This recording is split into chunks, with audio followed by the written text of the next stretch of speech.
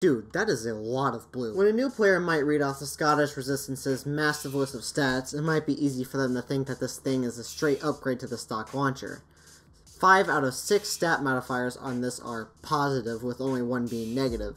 It features a faster firing speed for your stickies, more ammo, more stickies out, and the big one, detonates only sticky bombs that are under your feet or near the crosshair. These are all well and good, but I hardly ever see this thing used in casual or competitive, and it's due to its massive glaring downside, a near second added to the sticky's arm time. First off, let's look at what this thing is good at. It's made for sticky traps. You can trap multiple doorways or areas and detonate only a specific set at a time, meaning that you don't have to lay out all those stickies each time you want to kill someone walking through your trap. So this launcher is ideal for multiple traps at once, making it perfect when you're defending a point and the enemy has only a few points of entrance, like in maps such as Dust Bowl or Junction. Though I hope for your sake you never have to actually play on Junction. But when you're using the resistance in this more defensive way, it's a lot of fun and it's surprisingly effective. In that case, it outclasses the other two launchers. So, are you underusing this? No, not at all. The problem is that the resistance fails when used offensively at all.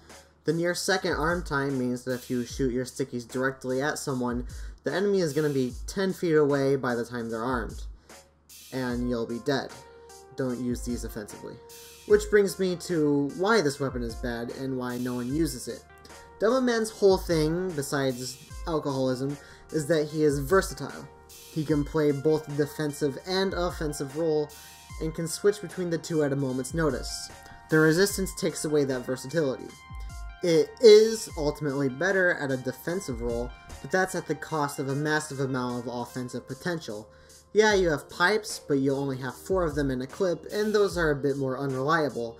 The grenade launcher is a great weapon with massive damage potential, but any Demoman main will tell you that sticky bomb launcher is his bread and rum. At the end of the day, you're getting a slight improvement in defensive ability in exchange for a massive downgrade in offensive ability. So, how can we fix this not very good weapon? Well, I'm not actually sure myself, but one thing I'd like to see is an increase in reload time. With a faster firing speed and increased maximum ammo, it can be difficult to utilize all 14 stickies you have available to you due to the reload speed, and being able to get them all into position faster would make this weapon's role more defined, effective, and more fun to use. So, are you sleeping on the Scottish Resistance a little bit? Maybe? It's still a really fun tool for casual mode, and if you're like me and you enjoy catching people wandering cluelessly through your traps. Just hope you can aim your pipes.